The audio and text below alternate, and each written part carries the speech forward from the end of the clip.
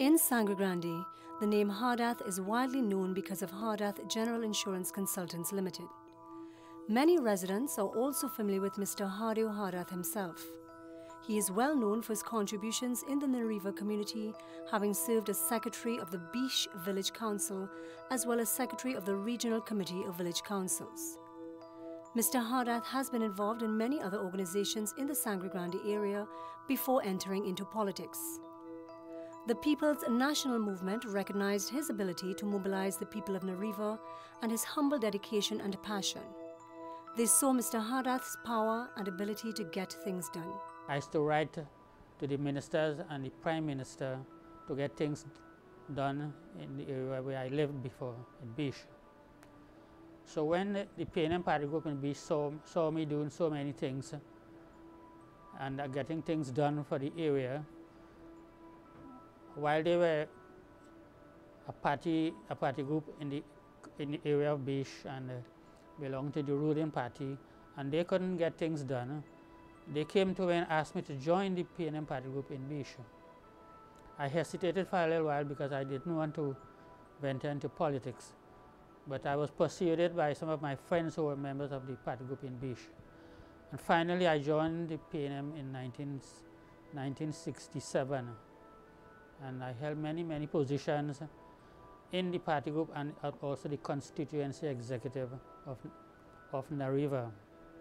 When nomination time came in 1971, people from Mr. Hardath's hometown in Biche asked him to run for candidacy with the PNM. This was the start of his career as an MP. Nariva was a very downtrodden constituency. People didn't have employment, didn't have projects like Dude and URP and things those days. And I used to get projects in my constituency where people were provided with employment to gain a livelihood. And they were quite happy about that. And if anyone goes around to my constituency, they'll see a lot of monuments standing in my name because I got those things done. From the Ministry of Work, I got many footwork projects in every district in the constituency. A lot of drainage gangs to take care of the drains and rivers in the agricultural holdings and for the farmers, cleaning the drains and rivers and so on. One of the issues that I didn't get through, but it was on the development program to be done during my time, was 3 secondary schools, one for the Biche area, Biche High School, Manzalina High School, and Rio Claro High School, and some other elementary schools in the area. But they were built. Some were built during my time and some were built even though I was not there, but as it was on the development program, when the new government came into power, they built it. The ministers who were my colleagues in those time, the 15 years I served in the parliament, they used to help me quite a lot. I used to tell them, if you want to see how people are suffering and if you want to see the amenities that people need in the area, you have to get out from behind your desk and go with the MPs. And I used to invite them to my constituency and carry them around district to district to see what the people require. And when they went around with me, then they realized some of the difficulties and hardship people are suffering.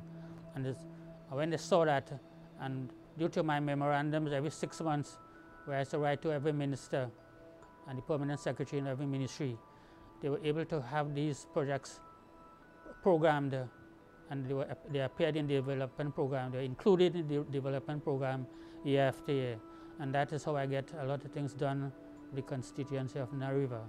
In speaking with a few of his colleagues, anyone would understand that Mr. Hardath's disposition played a major role in his success as an MP.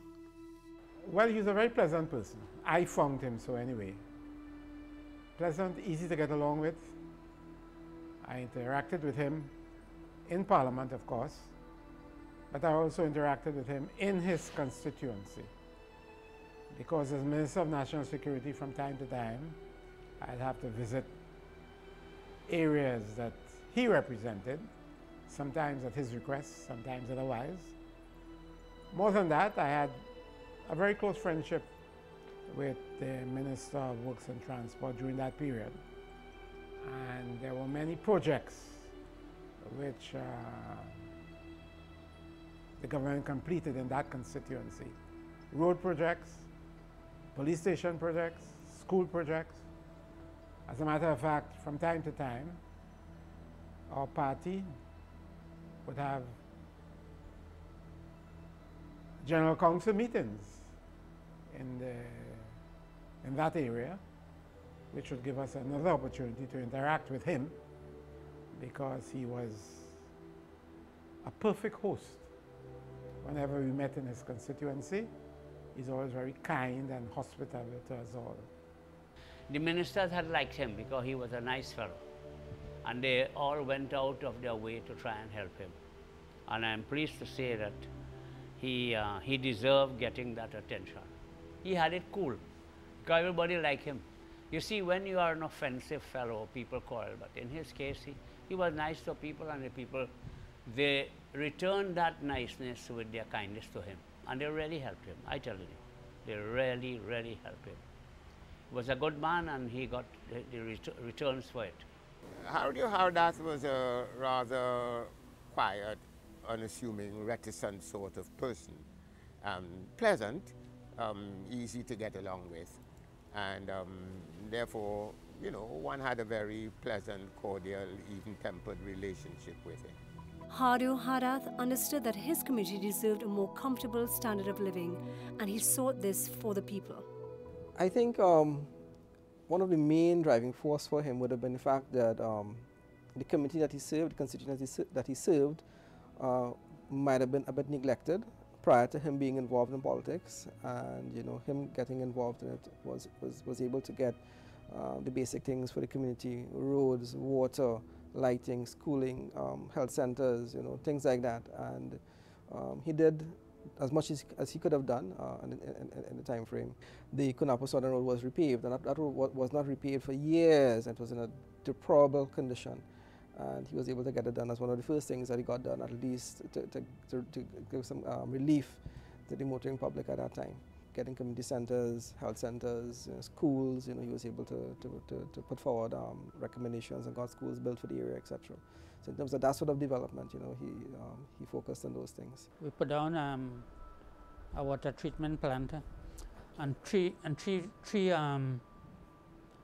500,000 gallon water tank with booster pumps to pump water to the length and breadth of Sanigwandi and environs, like Maharaj Hill and other places in the Guaycotamina area, in Sanigwandi also.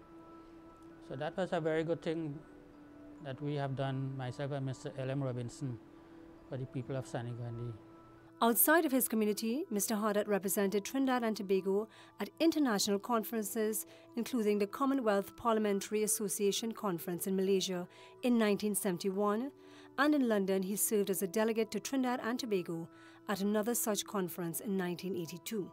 I interacted with many politicians, from prime ministers and ministers from parliament in other countries. It was a great experience for me. I learned a lot from those people. I intermingled with them for almost 1 month. We were together in one of the largest hotels in Malaysia. So that helped me a lot when I came back. I came with vigor, a lot more enthusiasm to work in my constituency. Mr. Hardath seconded the National Insurance Bill brought forward by Errol Mahabir. He also made his contributions in other related debates, including budget debates. When I was first elected in 1971 and went to Parliament, I was asked by the Leader of the House, Mr. Kamaluddin Mohammed, to second the throne speech, which was read by Sir Solomon Huchai, who was the Governor General at that time. And then I contributed in debate and every budget debate. I had to take part in all the budget debate, where I had the opportunity of putting in a plug for my constituency, asking for many amenities and so on. He was a complete constituency representative, and that is essentially where his strength lay. You would not have found him making speeches that captured, you know, the public's imagination, but in a more subdued way, he was perhaps even more effective than those whose voices you tended to hear all the time. Hardeo Hardath heard the voices of his constituency members. He toured the area regularly, meeting with the people of Nariva, assessing their needs. Members of Parliament did not always have the facilities that are available today to assist in comfortably carrying out their duties. Mr. Hardath's son Carl recalls these times. In those days, there were no office provided for MPs, and being his son, being his probably his eldest son, I had reasons to be in the office while he would have worked in the office, and I would have seen him spending quite some time dealing with people's business. There was one thing that stood out to me as a child, and being so young. In his first term of politics, probably I would have been like about 4 or 5, somewhere around there. I remembered he did something for someone. I can't recall the details of it. And this person was from Beach. We lived in Santa Grande.